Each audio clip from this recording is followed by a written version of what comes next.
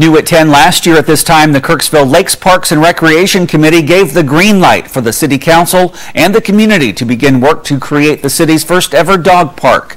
The park officially opened in September and is now known as McKinney Bark Park. Dogs of all shapes and sizes use the fenced-in areas to run and play. Funding for the park was made possible through taxpayer money and donations from the community.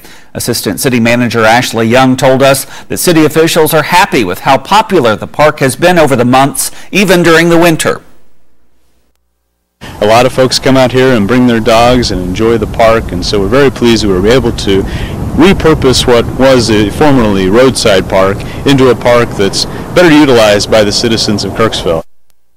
Young added that as the weather warms up, the city will be making additions to the park to allow for more fun for both pets and their owners. The park is open from 5 a.m. until 11 p.m. 7 days a week.